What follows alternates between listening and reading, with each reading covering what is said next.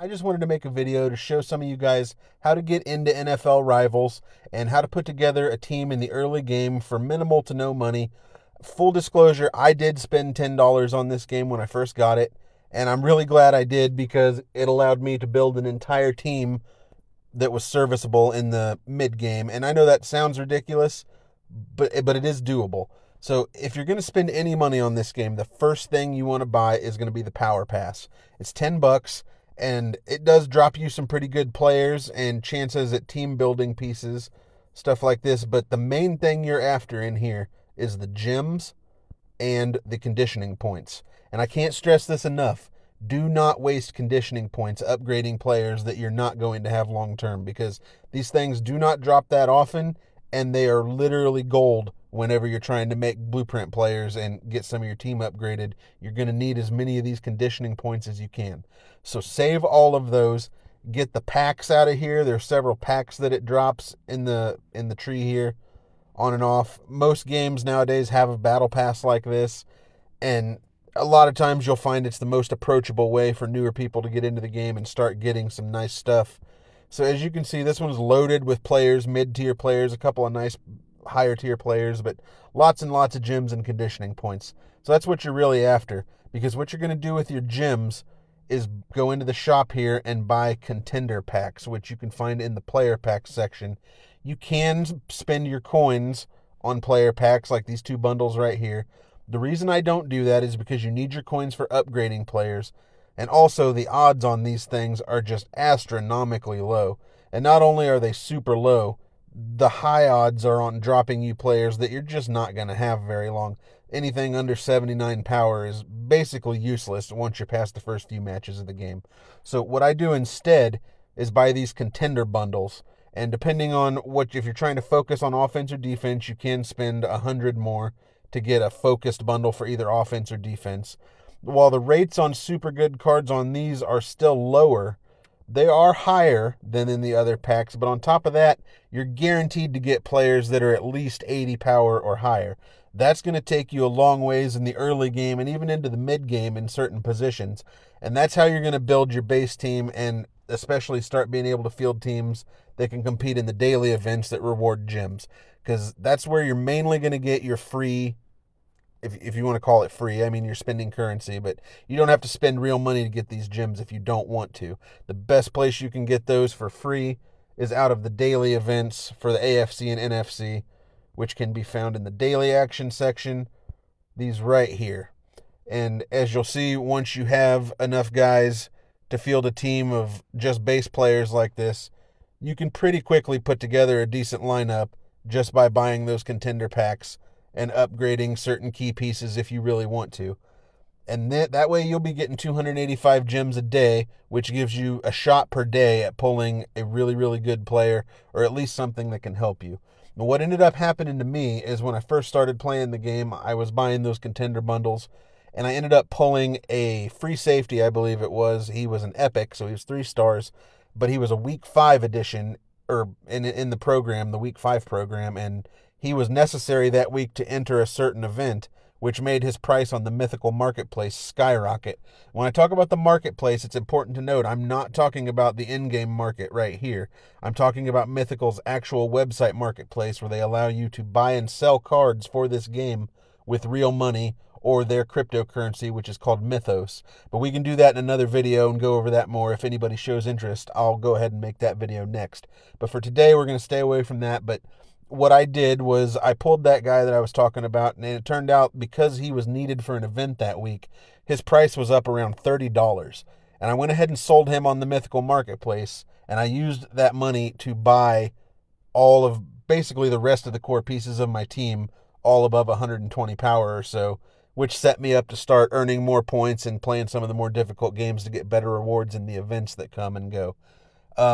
The most important thing I wanted to go over with you guys today, we're going to do just a little bit of team building guidance on the offense mostly, because that's the only part that you really play, and some of my favorite plays that are useful in basically all situations. The very first thing you're going to want to make sure you do is get a quarterback that has decent long-range accuracy. If You see here, Russell Wilson has really good short and long accuracy at 161 and 152, and his throw power is really good too. I did spend like $3 or so on him, but one really serviceable option that you can get for about 25 cents on the Mythical Marketplace is Davis Mills. His stats are not bad for an entry-level quarterback at all, and you can see there he's got about as good a long pass accuracy, actually better than his short pass accuracy. There's nothing more frustrating in this game than having open receivers. Even the generic stock ones that you start with will get open from time to time, and you'll try to throw it to them, and you're either going to throw it 30 yards over their head or 30 yards behind them into the waiting arms of a defender. It happens all the time if you have a subpar quarterback. The first thing you want to do is get a guy that I would say has at least 130, 120, 130 long pass accuracy if you can. The higher, the better, for sure. After you do that, the next thing you're going to want to do is grab a fast running back. I used, for the longest time when I first started playing this game, I used Tony Pollard. He's not the best back. He's 86 overall, but his speed was 94, which was pretty good, and that allowed me to hit some of the edges and open holes. Running in this game can be really tough. A lot of the times it's about getting to the outside and outrunning the defense to set up some of the big outside runs. So the higher the speed, the better. But you can pick up a guy, I think Jamal Williams, I think I bought him for like $1 or $2 on the Mythical Marketplace. It may have been slightly more than that, but I don't ever spend more than $2 or $3 on one player. So it was somewhere in that range. That's super important because that's the only way you're going to have success in the running game is with a decent speed running back. The next piece I would absolutely recommend getting is a wide receiver that has over 130 or so speed, and put him right here in this position. Now, it's weird how this depth chart, this setup here has this set up. These two guys are actually wide receiver 1 and 2, and this is actually your slot receiver. It's kind of confusing because I'm used to looking at, normal depth charts, but once you realize that, you can kind of set it up the way you want things. This guy also will be important because since he is the slot receiver, there's going to be a lot of plays where he's your primary option. So you want to try to have somebody good at all three receiver positions, but there are a couple super important plays that utilize wide receiver 2 over here in the slot position. And that's why I try to keep one of my highest speed guys there at all times. Of course, the more speed, the better. The next thing I'd focus on, a tight end with decent speed. Same thing as the slot receiver. There are several plays where he's going to be your primary look, and the faster, the better. The offensive line is important because if you don't have a decent one, you're going to be getting rushed way, way quicker than you'd like to.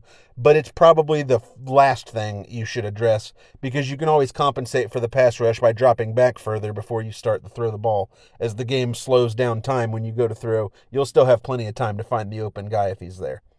So now that we've covered, also, on the kick returns, these two receivers are going to be the guys back to return on left and right, respectively. So make sure you have the guys you want returning kicks set here and here. Now that we've gone over that, I'll just show you guys quickly how you can be competitive. I'm not going to guarantee that I'll win because I'm going to be trying to talk at the same time, but I'll show you how you can start to play some games of opponents that have considerably higher power than you. I don't like to go more than 500 or so power higher than me if I can help it. A lot of the times, the highest reward, like in some of the events and stuff, the highest option that it will give you to play will be over 1,000 power higher than you. And that can be really difficult. It can be done. I've successfully won a couple of those games, but it's just really stressful and very unforgiving. One thing to remember in this game, the computer will never go for 2 points. So you always want to be up by at least 1, which means the first time you score, personally, I always go for 2.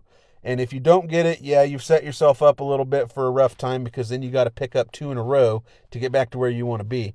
But it's usually pretty doable, and I'll show you guys the plays I like to use to do that. Now, the most important thing, though, is making sure you never go into halftime down by more than a point or so. And you don't even want to do that if you can help it. The thing about this game, all the way up until your defense is, or rather your offense is, 500-600 points lower than their defense. I think I said that all wrong. What I'm trying to say is evenly matched teams all the way up to evenly matched to a few hundred points above, they're pretty much going to score every single time. You won't start seeing your defense get stops until the opponent that you're playing has significantly lower power than you. So you can pretty much, in the more competitive games, expect that every time they have the ball, they're going to score. And what you want to make sure that you're doing is taking as much time off the clock as you can before halftime and before the end of the game, and make sure you're the last one to score, obviously, but never, ever go into halftime down by a touchdown, because if you do, they're going to come out at the half and score almost every time, and you may never recover from that, from the short quarters in this game. And with them scoring every time they touch the ball, a lot of the time, you'll just never get a chance. So you've got to limit the interceptions. The other thing, the super important thing to keep in mind, is about throwing interceptions. It is so much better in this game to throw over your receivers and get an incomplete than throw short of them and get picked. And I know that's obvious, but what I really mean is the defense in this game can be unforgiving. If you throw it in the vicinity of a guy, he's going to stick his arm out 14 feet and grab the ball for an interception. You do not want to throw the ball at defenders if you can avoid it at all costs. Always try to overthrow your guys. With that being said, we're going to go ahead and jump into this game here with this guy that's 531 power above me. And I'll show you guys, usually over the course of a game, you'll get to see every play offered to call at least once. And I'll pick some of my favorites and show you guys how they work and what to look for. And hopefully that'll help some of you start having some more success and be able to win some rewards and get into the more intense competitions this game has to offer. So let's go ahead and play this guy. Hopefully he doesn't kick my ass while I'm trying to talk to you all, but I'm feeling pretty confident. On the kick returns, you want to look and see if you've got two guys next to each other who have been able to hold their block. Most of the time, they won't let it go, and you'll be able to shoot right through the gap. So, like right here, didn't work out for me because I got caught from behind. But you can get some really big. Now, right off the gate here, we've got one of my favorite plays in the game. Levels, waggle, trips left. This is the play I was telling you guys about with the wide receiver on the slot, or in the two being in the slot. He's going to be open almost every single time. You want to make sure you throw it in front of him so he can catch it in stride. That's a guaranteed 10 yards almost every time, and a lot of times that'll be a lot bigger of a play. Diagonal 9, you want to watch for your outside receivers. This is basically a go route on both of them, and there's no kind of special trick to it or anything. You just want to watch and see if one of them beats their guy. Throw the ball in front of him, and I threw it too far. But you can see how he was open. So on Dagger is an overpowered play. This is one of the plays that if I see it, I'm happy every single time. You want to watch your slot receiver on the left side first, but oftentimes if he's not open, the one in the right will be. So we'll see here, he ran right past his guy, and there we go. So now that we've got that out of the way, now we've got to try to score 2 points. Remember, the other team will never, ever go for 2 points. I really don't like either one of these plays. Empty all slants is a good play, but not from this distance. So we'll try boss, but I don't think it's going to work. Oh! All right, that was awesome. Unexpected, but really helpful. So as you see there, it took them all of about 30 seconds, and they scored. And that's par of the course for this game. You're going to run into that a lot in the more intense competition, so just expect that. Right here, I was able to get through there. It wasn't a great return, but it was a little bit better. Smash is another play. This is really good. Again, you're going to want to watch your slot receivers, see which one of them gets a step on their guy, and throw it to him right out of his break. This time it was the tight end. Oh, that was a good one. He's going to score. Now that we've already got our 2-point conversion, I only want to make sure I'm staying ahead by at least enough to win, so we're just going to go for 1 point here.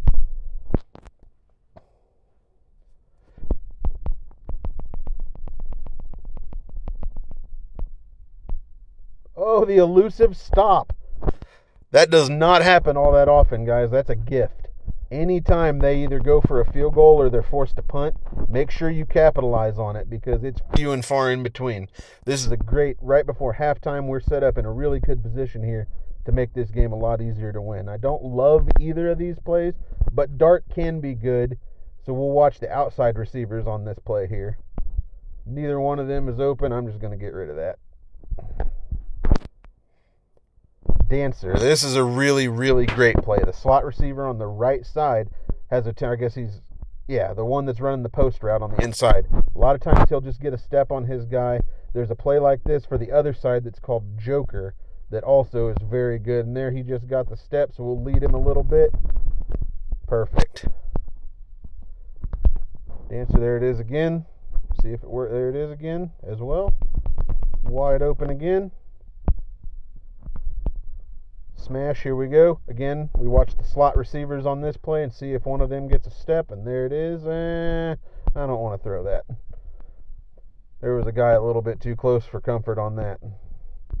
Fade. This play is overpowered. Always watch the tight end. He will win this 99% of the time. And then I thought I overthrew him. That play is almost as broken as Wildcat, which I haven't seen yet, but we'll get to that. The success rate is just incredibly high on that play. If you can, again, this is why having the accuracy on the deep passes is so important, because you got to be able to hit those tight windows. If you're forced to play this game only using runs in the short pass, you're going to have a lot harder time if you don't have an effective deep throwing game. Now we're going to get the ball back. This is a really good situation, guys, because of that field goal. We're up by more than 1 point. The game is pretty much, as long as I don't screw up, and there's a good return right there. As long as I don't mess up and do something silly, we should be able to win this pretty easy. 5 wide slants. This is another play that's usually really good. Your reads are going to be your left receiver first, then your inside, your post right there, and then you can look to the scissors on the outside and see if one of those guys got open. Looks like this time it's going to be this dude here. Oh, beautiful. Dive. This is one of the only plays in the game that I will use for running up the middle, because it just doesn't work very well usually trying to go up the middle on this game. If the hole starts to close up with linebackers or safeties, you can just bounce it outside to the left. This time it's open. Run straight up there.